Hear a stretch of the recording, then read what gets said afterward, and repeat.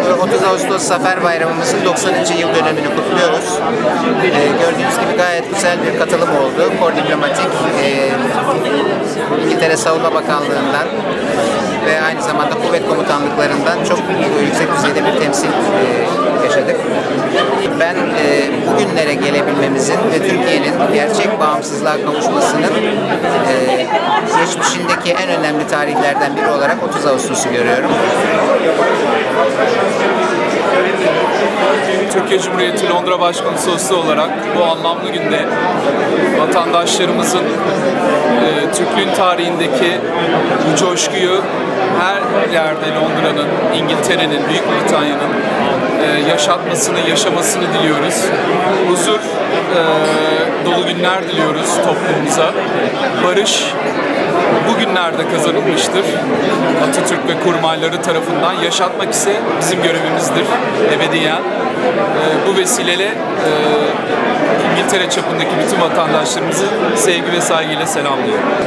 Bugün Türkiye tarihinde çok önemli bir gün.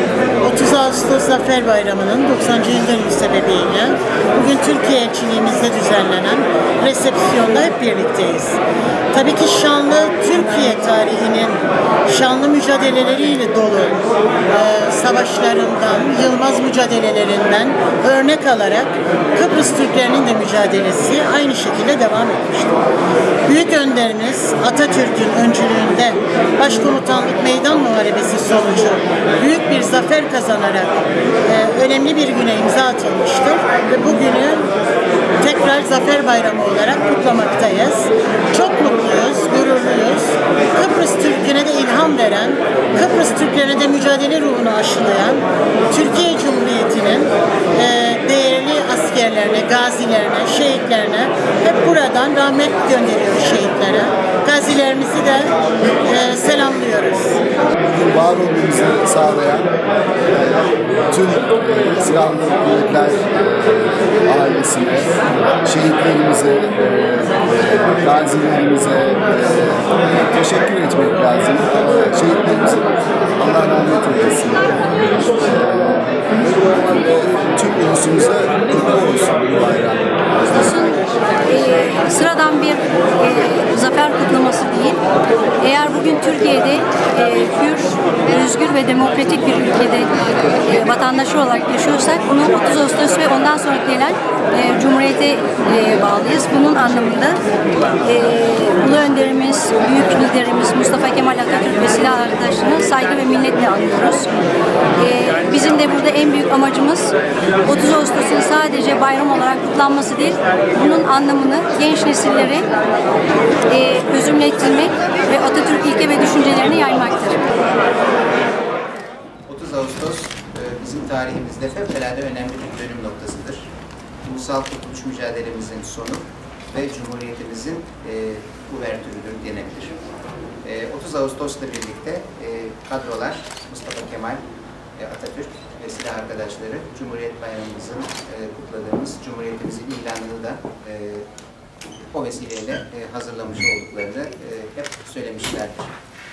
O yüzden Türkiye'nin tarihinde ve yakın geçmişinde ben 30 Ağustos'u fevkalade önemli bir tarih olarak da düşünüyorum. Herkesin de bunun idraki içinde olduğundan eminim.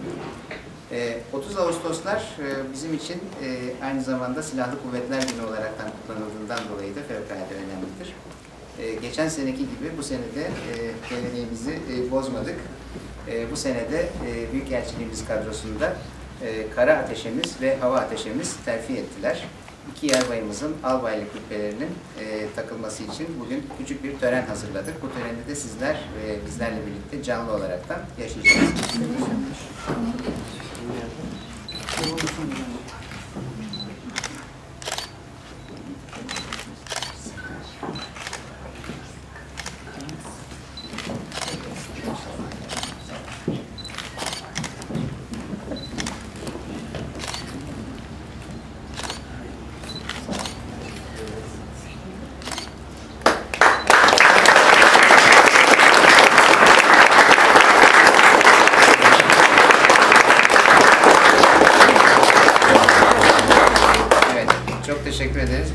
ve fevkalade kuvvetli bir silahlı kuvvetler varlığı var. Evet, çok teşekkür ederiz. Türk'ü ile yabancısıyla herkes 30 Ağustos'umuzu, Zafer Bayramımızı kutlamaya geldiniz. Hepinize teker teker teşekkür ederim. Bugün Sayın Büyükelçimizin de daha önce belirttiği üzere hem Türkiye için hem de özellikle silahlı kuvvetler için çok önemli bir gün. Bir sonraki durağı 29 Ekim olan 30 Ağustos askeri olarak zaferi kazandığımız ve mühürlediğimiz bir gündür. O açıdan bizim açımızdan savaşı kazandığımız gün olması itibariyle çok önemlidir. Herkese tekrar buraya geldikleri için teşekkür ediyorum. Hepimizin bayramı kutlu olsun diyorum. Teşekkürler.